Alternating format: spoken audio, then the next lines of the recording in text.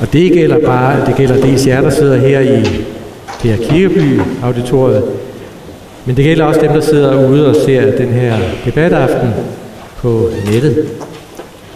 Velkommen til den nye værdidebat, som vi kalder den. Velkommen til en forsamlingshusdebat, eller højskoledebat, om værdiers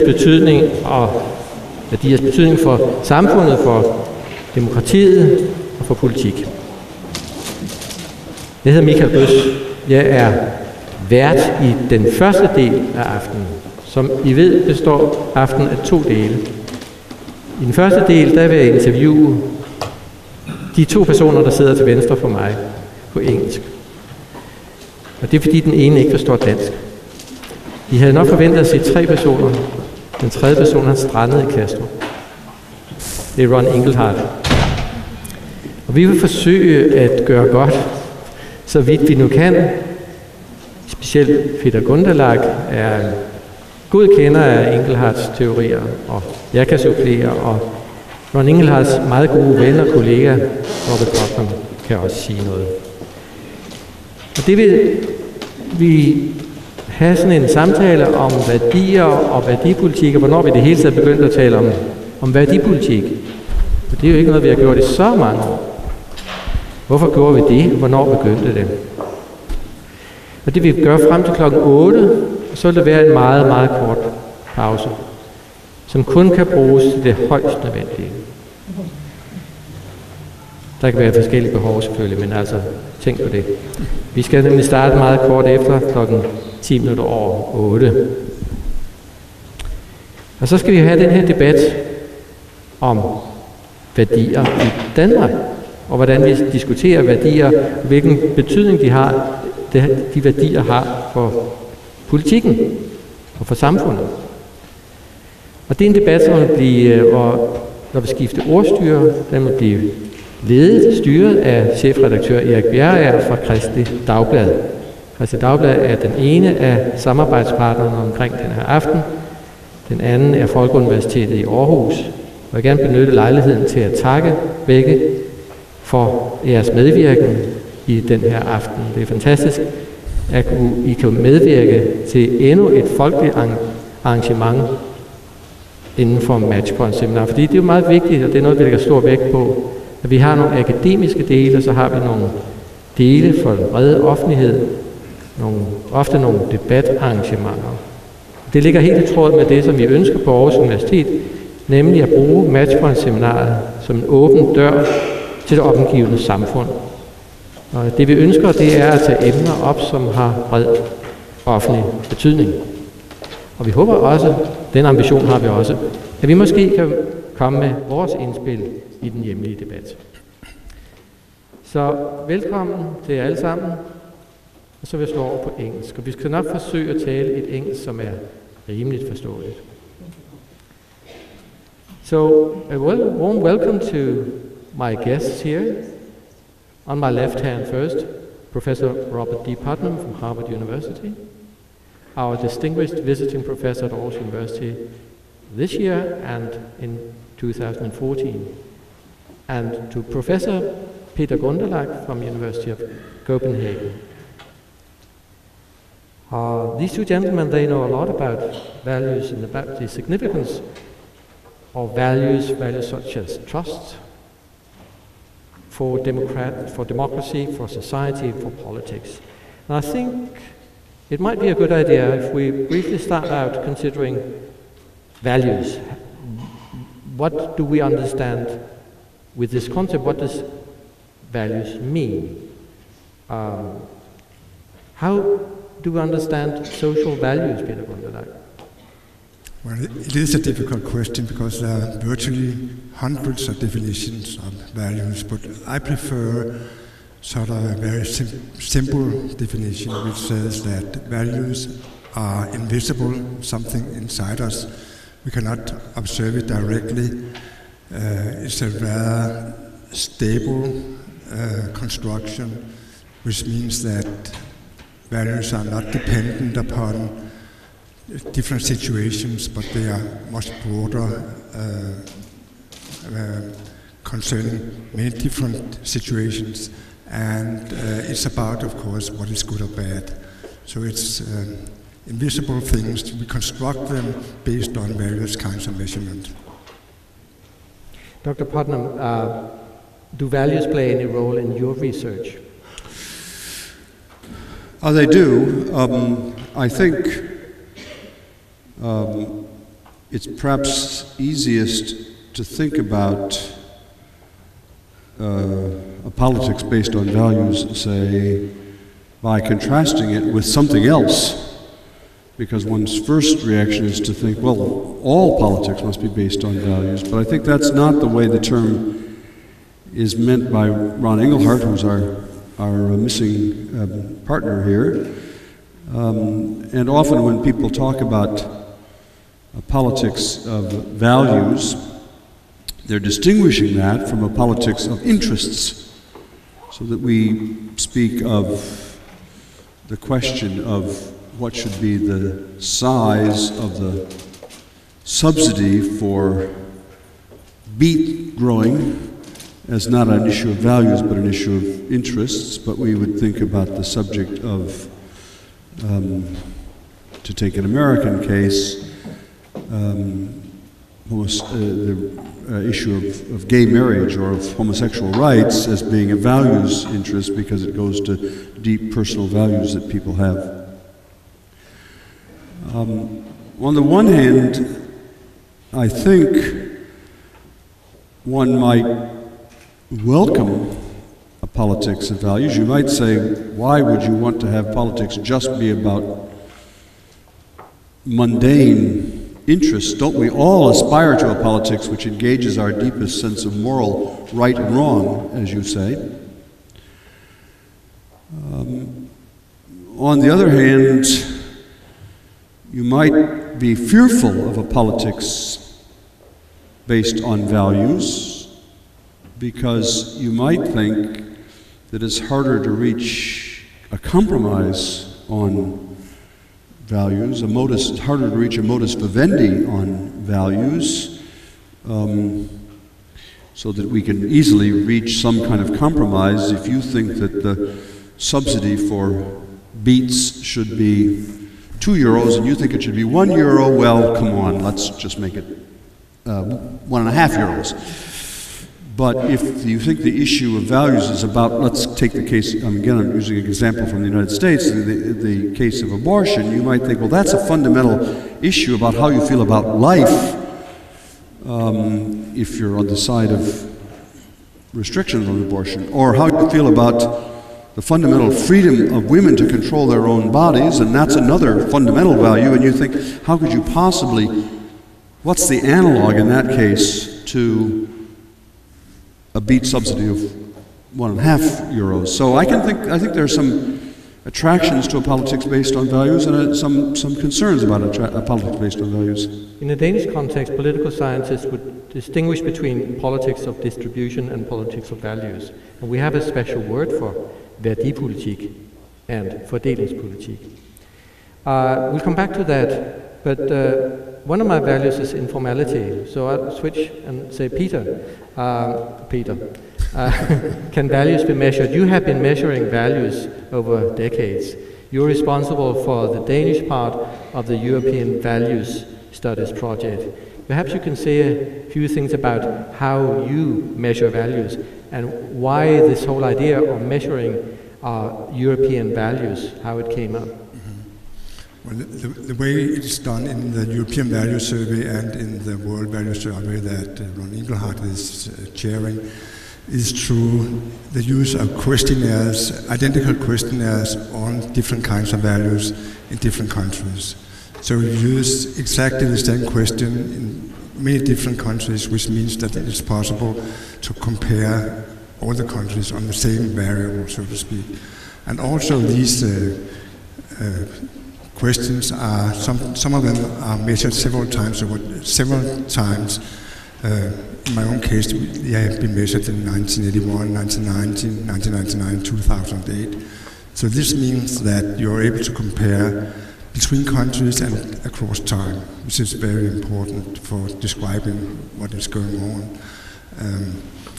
Another characteristic of this project is that they measure many different kinds of values: religious, political, work values, family values, and so on.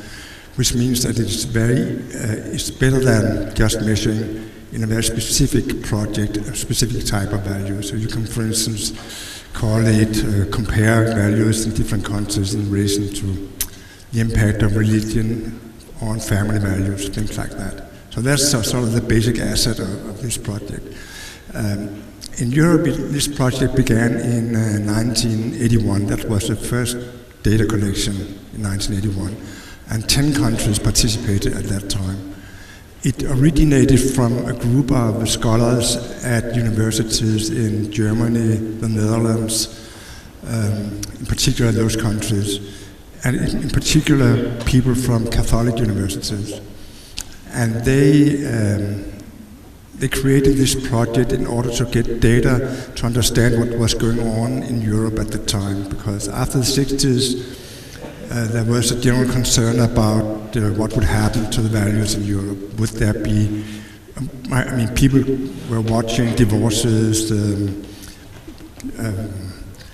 women's entry into the labor market would have impacts on the families, religion seemed to be threatened, all kinds of things that seemed to point into a direction of a deterioration of the integration in society.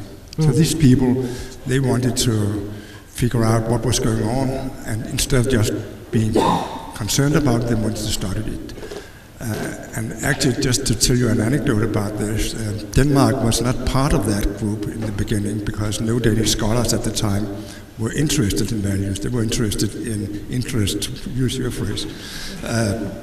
And so the first wave of data collection was carried out without any scholars, any social science scholars in Denmark, and it was financed by some foundation from abroad. Mm-hmm. So, but you are in the fortunate situation that these value studies have been carried on every 10 years, so we're now 30 years removed from the beginnings. So could you confirm, were the originators of this idea, were they justified in being worried about the change of values and the deterioration of values? On the contrary, they were completely wrong. And some of this may be due to, if you talk methodological about it, maybe due to the fact that most of the changes that they were concerned about had happened earlier than 1981, in the 60s, in the 70s, and after the 1980s, things have been much more stable, and there are no signs of social disintegration or anything like that. So social values are pretty robust? They're pretty robust and stable, and if I should just explain why, since Ron Engelhardt is not here, he has a certain machine for explaining that, which is a generational explanation, or what he calls a cohort replacement, which means that the values that you acquire in your formative years, before you are something like 25 years old, they tend to be stable for the rest of your life. So people like us, who are pretty old, we have not gained any kind of change in our values since we were young. That would be his argument. But many differences, of course, and nuances, but that would be the general idea. So his idea is that, to speak metaphorically, you get your values and you walk into an escalator, and then you stand still while the escalator is changing or moving, so you feel that things are moving, but actually you're just in the same position as ever. Okay, I'm teaching at a university. I'm teaching within the humanities faculty, what used to be called that, which is called arts nowadays. I'm used to listening and teaching postmodern theory, and postmodern theory said that we are living in an age where values are fluctuating. So you don't.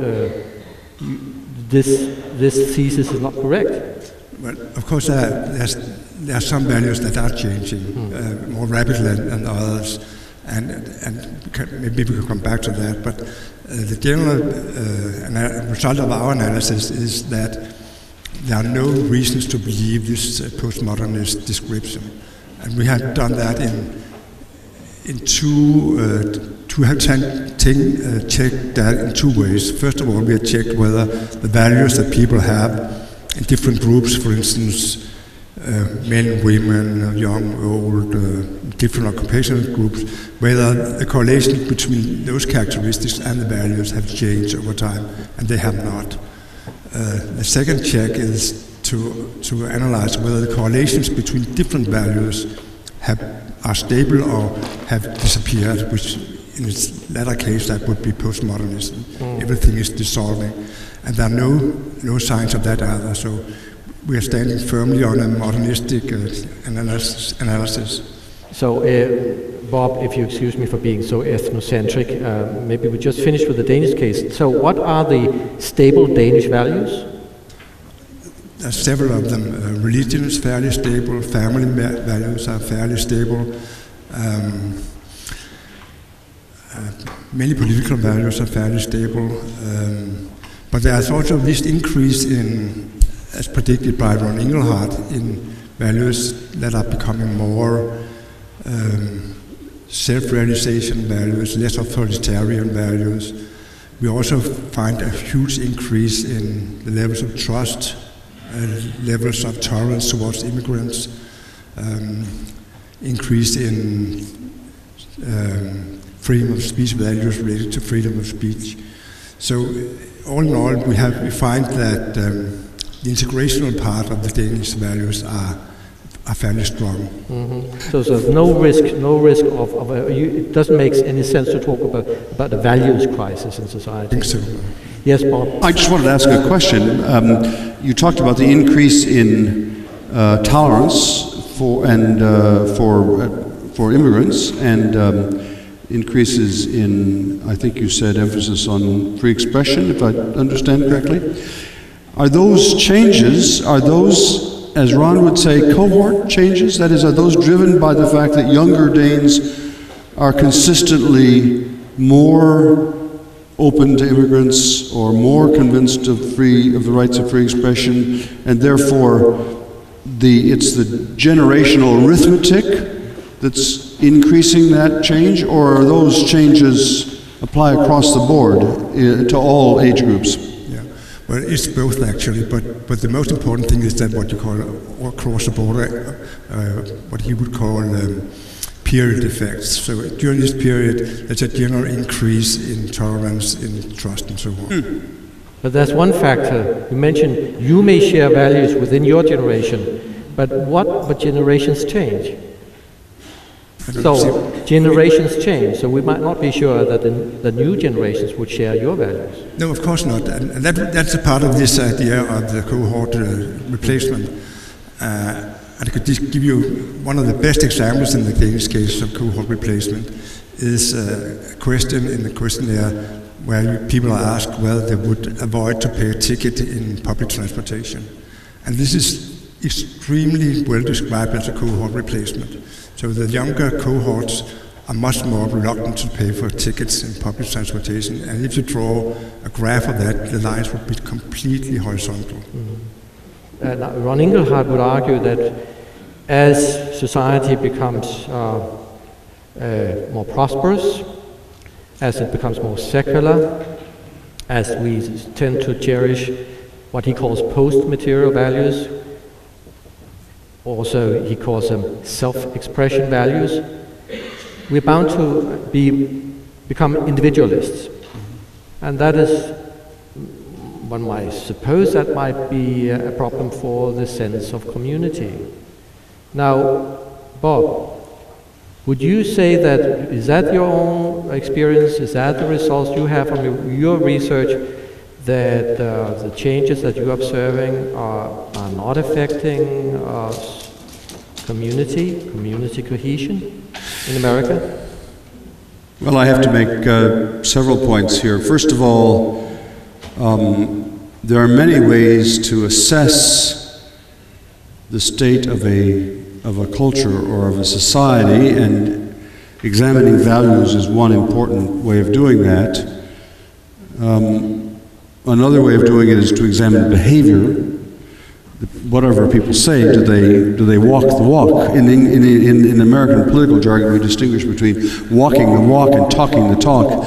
You could talk the talk means you're able to you say what values you have, but the walking is actually implementing those values in practice. And so, in my own work, frankly, I've spent more time on the measures of behavior than of values. But in the U.S. case, there are significant cohort differences in America, both in terms of value and in terms of behavior. I wouldn't put them all under a single rubric, but let me give some examples. There's an extremely strong cohort difference, that it's according to when people were born, different birth cohorts, on issues surrounding homosexuality. So younger people in America are much, much more open-minded and less censorious, less critical about homosexual behavior, including gay marriage, for example, than older people are. There's been some change among all generations, but overwhelmingly the change is driven by generational arithmetic. By that I mean, given the sharp differences, I don't have the exact numbers in my memory, but something like 80% of people who are now in their 20s and 30s favor gay marriage, and of people my age, at the higher end of the age hierarchy, something like 20 or 30% of my age contemporaries support gay marriage or homosexuality. One of the things about one of the reasons Iran is interested, and I also am interested in cohort change, is that cohort change is by its nature slow, because it depends upon my generation passing from the scene and my grandchildren, who have a much different view, coming into the scene, and that happens, fortunately, slowly. But surely it's slow, but it's change that's very hard to reverse.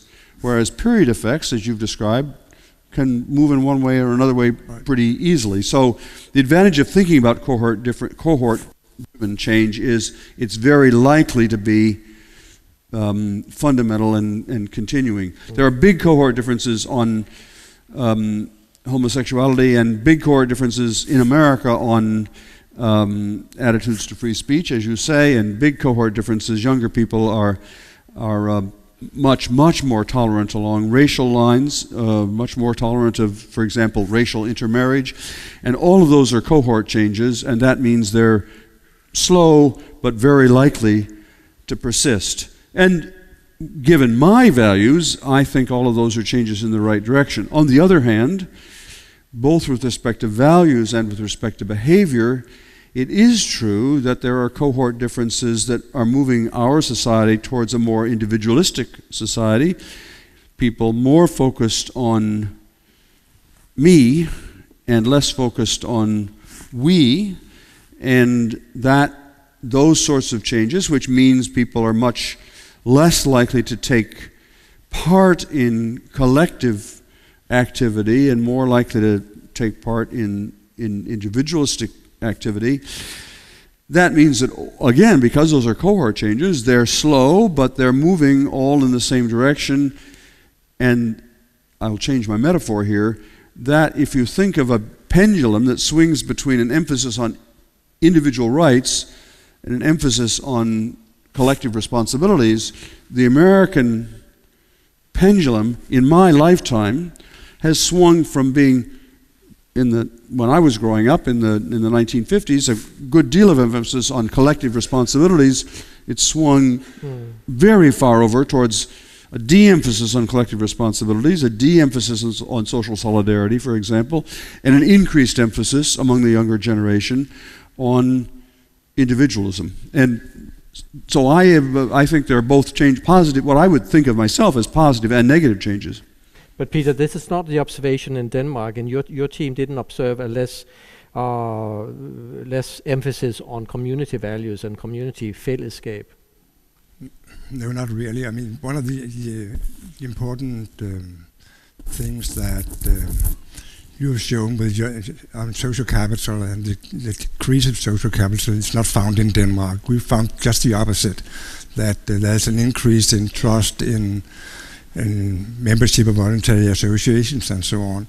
But there is, we may be overemphasizing that if you go to different data sources, because when we have published, or people have published on this, they have published on survey data. But we also have register data, for instance, on membership of the Danish state church or trade unions, which are extremely important integrative associations. And when we look at that, it seems that they are bleeding very slowly. They are bleeding, so fewer members of the state church, fewer members of trade unions, and we can see that has some kind of relationship to Gunderlach's explanation, since people who are not becoming member of a state church or trade unions have parents who are not members. So they are socialized into that. And this may not be completely a cohort effect, but still it shows you the importance of socialization. Let's turn to the question of values and their implication and the significance for politics. Now, when Ron Gunderlach started making his research into values and their impact on politics, he noted that there was a difference between the values and norms that motivated voters in the 1960s and in the 1980s. In the 1960s, people were still concerned with their economic security, with their physical security. They were voting on issues of social welfare, the economy, etc. But then he noted that in the 1980s, the voters would have different motivations. They would be what would interest them was actually issues like the environment, like identity, like gender inequality, things like that. And these are the values that he calls self-expression values or post-material values. If we and this of course must have had an effect on politics, because politics till then had been, or political parties had been, a product of industrial society. And so the various parties reflected various class interests.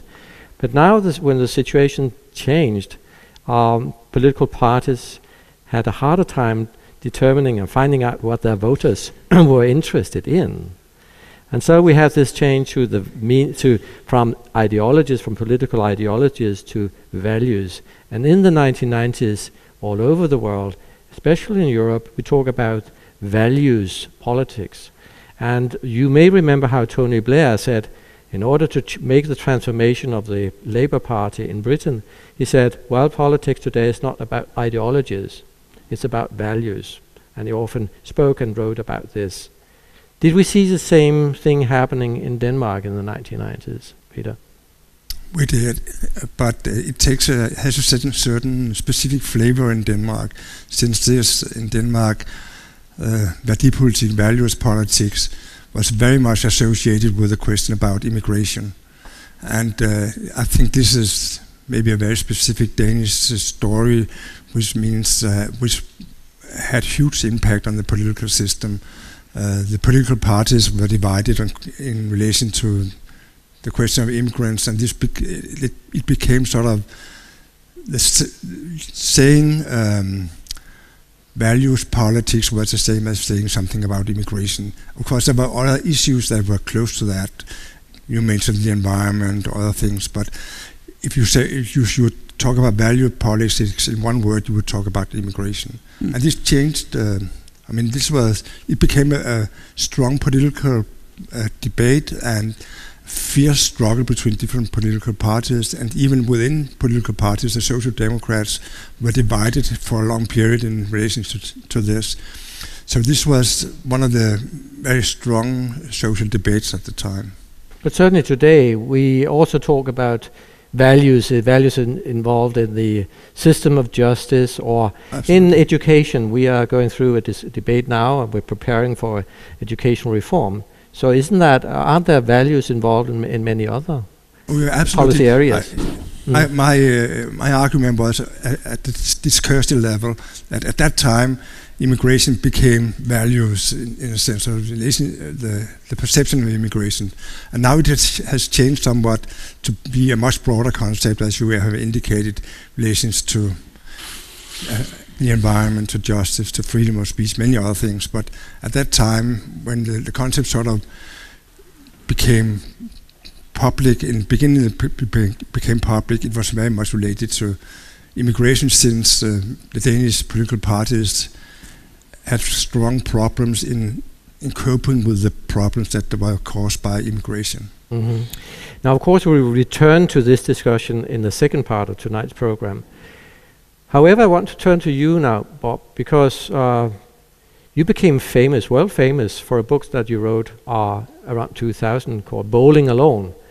And you are a very committed person. I know you enough now. You're very engaged in what you, in the things that you do your research in. What was it that motivated you to go into the studies that you to the data collection that formed the basis of your later book on Bowling Alone? Perhaps you can explain us something about this. Yes. Well, you know, when one talks about one's own work, one can, and tries to explain it, one can use one of two frames of reference. One can talk about what is the intellectual frame of reference that led you to address a particular problem, and I'll say a word about that. I had done this earlier work on a completely different topic, namely government in different parts of Italy, and that research, which was trying to explain why some places in Italy were better governed than other places in Italy, the shorthand answer to that was choral societies that, or reading groups, that some regions where there was a dense civic society, or what I came to call social capital, that is, networks that brought citizens together, were better governed than places where there wasn't this active civic engagement. So you meant that you could actually go out and count how many choirs are there in this region of Italy, and in the northern part and the southern part, and where there were most choirs, there would also be best governance. That's right. Mm-hmm. Indeed, eventually we showed that if you tell me how many choral societies a region of government had in the year 1200, I can tell you plus or minus 3 days how long it will take you to get your health bills reimbursed by the regional bureaucracy. So there's a very strong relationship between these deep traditions, either of active civic engagement or not active civic engagement. I came to call that social capital, and there was, in the Italian case, a very clear relationship between social capital and democracy. And then that led me back, that kind of thinking led me, as I went back to America, to wonder whether there was any connection between what I had been studying as a scholar and what I was concerned about as a citizen. As a citizen, I was concerned about how well or poorly American democracy had been functioning when I was growing up in the 1950s and early 1960s. If you ask Americans, do you trust the government to do what's right most of the time, 75% of Americans said they did trust the government to do what's right most of the time. Now that figure is about 15%, from 75% to 15%. That's been steadily declining. Of course, it's interesting to try to figure out what might have caused that. One possible hypothesis is that if you look carefully at the data begin to decline, the trust in government in America and the quality of government begins to decline exactly the year in which I personally started to vote, which is 1964. So it occurred to me that I personally might have caused this collapse of American democracy. But of course, like a good social scientist, I was interested in other hypotheses, and so it occurred to me to wonder whether what had been the changes in social capital, in this sense of civic engagement, participation in community life over the previous 50 years. And what I discovered, frankly, I was originally a little surprised at the discovery, was that there had been a pretty steady decline, not in values measured in surveys, but in the actual participation in organized groups of various sorts, and not just organized groups, but the frequency of having dinner with your family was going down. There's been about a 40 or 50% decrease in family dinners. There has been, over the last 30 or 40 years in America, about a 60% decline in picnics. There's a little noticed national picnic crisis in America, and I found, of course, I didn't really think that American civilization depended upon picnics, but what I'm trying to indicate is what we found was a sharp decline, not just in formal voting, although that was down too, but in all these ways in which we got together with one another. So the first answer to your question, I'm not trying to filibuster here, but the first answer to your question is, I was led by my scholarly interests to try to understand a public problem that was of concern not just to me but to other Americans. And I produced this book, and then we had various groups that tried to figure out what we do about it. Bob, you have used the term social capital several times. Maybe you should explain how you define that concept. Sure.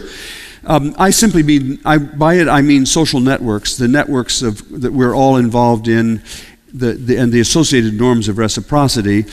The core idea of social capital is simply that social networks have value. They have value to the people who are in the networks. You live longer. The more you are involved in, the more group involvement you have. The data here are very clear.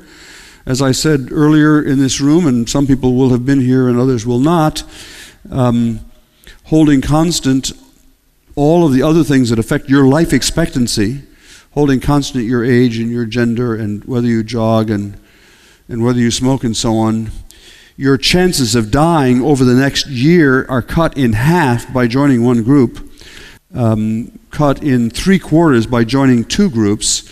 One of the reasons, the statistics suggest, that Danes and in general Scandinavians are healthier than most other people in the world is that you tend to be joiners and connectors. There's a high level of social capital in this part of the world. And so part of what we were noticing is that Americans were, we're smoking less, which is good news, but we're joining less, which is bad news, and that sort of balances out. But if you sort of like to get us to stop smoking but start joining again. I have to say so social capital just simply means these social networks that have value for the higher the social capital in the community, the lower the crime rate because people are looking out for one another. The higher the social capital in the community, the longer people live, the better the schools work, the less the tax evasion, the more efficient the government. Indeed, it began to seem after a while that social capital did everything you'd want. I mean, just take 2 capsules of social capital and you'll be happier. It turns out happiness too is strongly affected by social capital. However, and I'm just about to conclude, this is now in a little more personal mode of self-reflection. I'm afraid I don't want to have this, what I'm about to say, be too widely discussed because it will open up attacks on my work of a particular sort. But I know that Danes are very trustworthy, so I'm just speaking privately among us group of friends here. I happened to grow up in a small town in the middle of America, small farming and small industry, light industry town in the 5,000 people. So Aarhus seems like a really big city to me. This was the 1950s. And the town, it turns out, had a lot of social capital in it. People were joining and cooperating, and people would help one another, and they would help other people's kids, and large numbers of my classmates who came from relatively poor backgrounds nevertheless went to college because although their parents would not maybe be able to help them go to college, somebody else would step in and so on. And this is not now just the standard older affliction of older people, which is you remember your past as being nicer than it was. We've now gone back and looked, and that recollection of this town as having a lot of social capital was true. It really did have a lot of social capital. Measurements show it. I will show you the statistics that show that this town had a lot of social capital.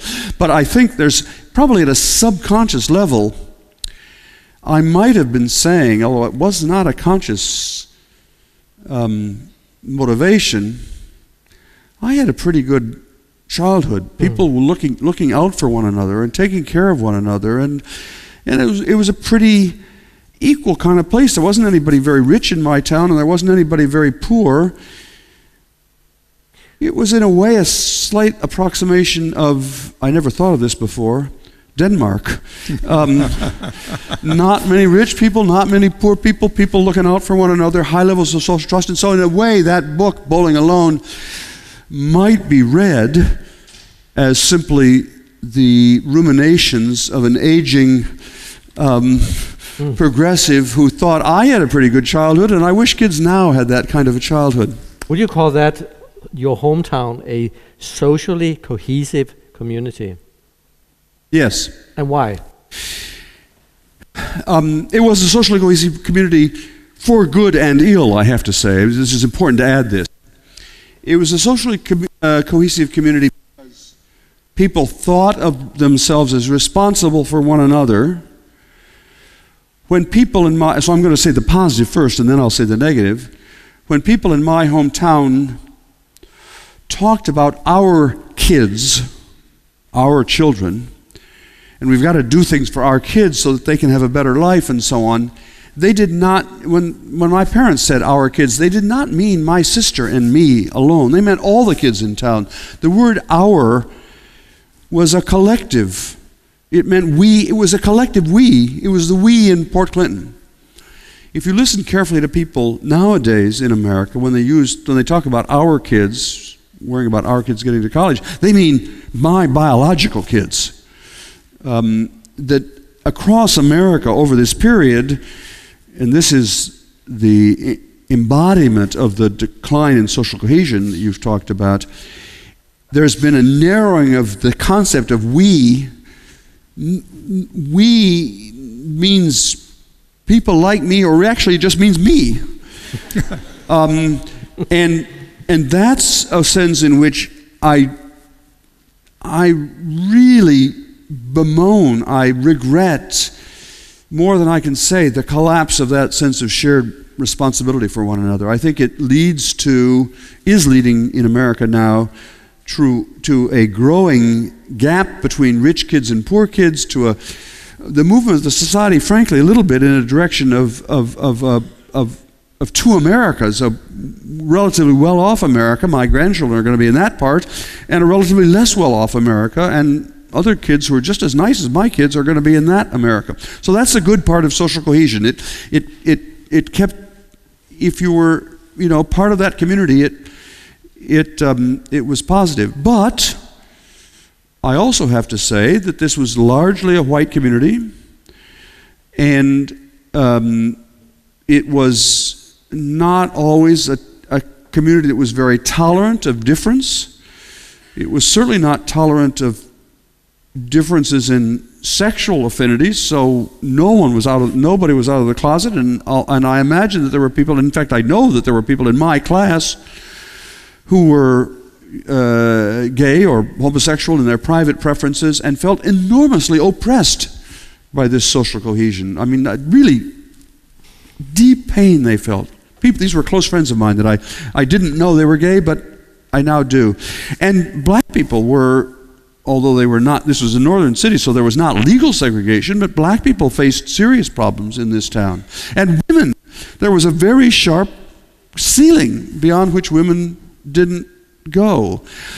And so I think in some respects, America is now much better off, that the country as a whole is not so hemmed in by those older prejudices. I don't for a moment want to say it's my view about America is not that everything has gone bad. It's just that some things have gone great. We're a much less racist society than we used to be. We're a much less gender segregated society than we used to be. We're certainly much less homophobic than we used to be, but we care about one another less, and I'd like to keep the good changes and not have the bad changes. And whether that's the kind of vain hope of an aging idealist or whether it's a practical political program,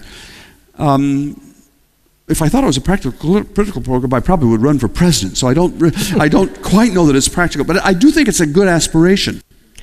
Peter, when the concept of social cohesion or social sammenhængskraft is used in Denmark, does that reflect the same experience as Bob described, or how is it used in a Danish context? Well, unfortunately, it's used in quite a different way. It's used as a political metaphor, and is mostly valued by right-wing politicians, I would say. And one example of that is when the Minister of Social Affairs, Karen Jespersen, who was Minister for Venstre, as you all know, a right-wing party, she became Minister of Social Affairs. She said she wanted to be a Minister of Sammenhængskraft, social cohesion. And by that, she meant two things. She meant that there should be little inequality in Denmark, so at the vertical level, Denmark should be, as it is, a very egalitarian society. But she also meant that everybody, I'm sort of paraphrasing her, making it a bit stronger than she said it, everybody should adhere to basic fundamental Danish values. So she wanted a value homogeneous society. So on the one hand, she wanted the traditional social democratic way of organizing society. On the other hand, she wanted social cohesion to mean a strong integration of all kinds of values into the same pattern. But I'm sure that there would be many Danish social democrats and socialists who would argue that they also have a concept of social cohesion, that is a society where there's too much inequality would be in danger of collapsing or fragmenting. Isn't there this tradition also? Yeah, exactly. But she had the two dimensions. She had both the inequality, the economic inequality, and the values dimension. And I think that is what is characteristic of that kind of debate. There was also a French Minister of Social Affairs who called himself Minister of Social Cohesion. And it's a very specific way of using the word in a Danish context, I think. So if you use it in your term, it's quite a different story. But, actually, I do think there's a deeper similarity here, which is, in a sense, what I'm longing for is a sense of social cohesion in the sense of feeling responsible for one another and feeling obligations outside the self, without at the same time bringing along the value exclusiveness that was characteristic of Port Clinton in those years. And I think that is actually, it certainly is that's a challenge that America faces now. It may be a challenge that Denmark faces. Can you keep the kind of good, from my point of view, good sort of solidarity that treats all of us as members of the same community, and that we have responsibilities to one another, and that we really are only going to succeed if we all succeed? That's the first meaning. But can you get that without having the feeling that we all have to pledge allegiance to exactly the same values, and we all have to have exactly the same sexual preferences, and we all have to have exactly the same hair color, and so on? And I think I'd like to have the one without the other, but maybe you can't get the one without the other. That's the dilemma. But Peter and Bob, does culture not play any role in the formation of values and in for social cohesion? Oh, sure. Peter? Sure, absolutely. We know that from lots of research, also from Engelhardt's research. There's a strong path dependency from over time, where different cultures tend to create more fairly stable values, and that, for instance, religious values, religious patterns are very strong. Differences between Catholic countries, Protestant countries, so on, and these patterns are very stable and have a lot of impact on how people react. As you talked about it this morning when you referred to Max Weber's theory about Protestantism. But if culture does play a role, Bob, isn't multicultural a problem? Well, no, I don't actually see that follows. I certainly do think that culture or tradition and history play important roles here. It makes it easier for some countries that have a lucky history to be to move in one direction, and countries that, or regions or societies that have a different history, it's harder for them to move in another direction. I'm reminded in that context of an experience I had in one of the southern Italian regions that we were studying, and we spent 25 years doing this study of Italian regional government, and I got to know the people very well. And one of my closest friends, and someone I admired very much, was the president of a southern region, who was a reformer. He was trying really hard. He was not corrupt himself, although the setting was a corrupt setting, but he was not corrupt, and he was wise, and he was also sympathetic to my work.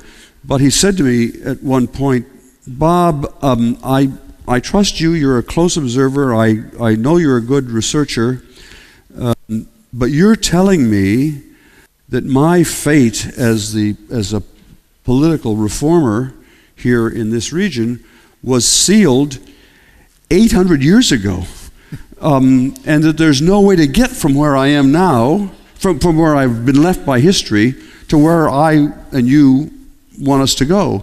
And that's a kind of cultural determinism that you might easily read from my research, but that and he said I can't allow myself, I can't be a real political actor here if I believe that all I'm doing is simply running down a set of railroad tracks that was fixed, 800 years ago. So I do think that it's the job of political leaders, and for that matter of engaged intellectuals, not merely to recognize the importance of these historical trajectories, but also to figure out how to get from here to where I want to go. Final question then. It might be a long answer, I know, but I'll stop you, okay? Yeah. So you wouldn't follow Karen Jespersen's line and say that actually diversity, cultural diversity, would endanger social cohesion? We've talked about this afternoon, indeed much of today.